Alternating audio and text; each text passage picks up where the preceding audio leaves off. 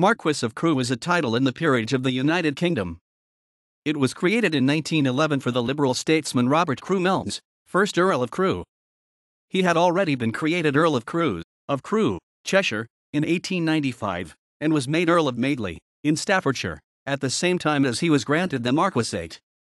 These titles were also in the Peerage of the United Kingdom. Lord Crewe was the only son of the noted Victorian literary personage Richard Monckton Milnes.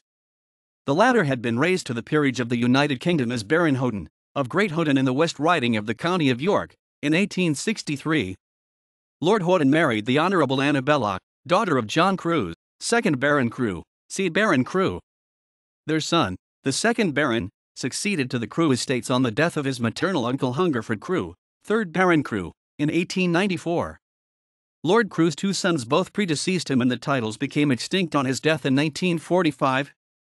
Richard Slater Milnes, grandfather of the 1st Baron, was Member of Parliament for the York. Robert Pemberton Milnes, father of the 1st Baron, was Member of Parliament for Pontefract. Lady Celia Hermione, daughter of the 1st Marquess, married Sir Edward Clive Coates, 2nd Baronet. In 1946 she and her husband assumed by deed poll the additional surname of Milnes, see Milnes Coates Baronets. Richard Milnes, great-great-grandfather of the 1st Baron, was the uncle of Sir Robert Milnes, 1st Baronet, see Milnes Baronets. Richard Monckton Milnes, 1st Baron Houghton, 1809–1885. Robert Offley Ashburton Milnes, 2nd Baron Houghton, 1858–1945, created Earl of Crewe in 1895. Robert Offley Ashburton Crewe-Milnes, 1st Earl of Crewe, 1858–1945, created Marquess of Crewe in 1911.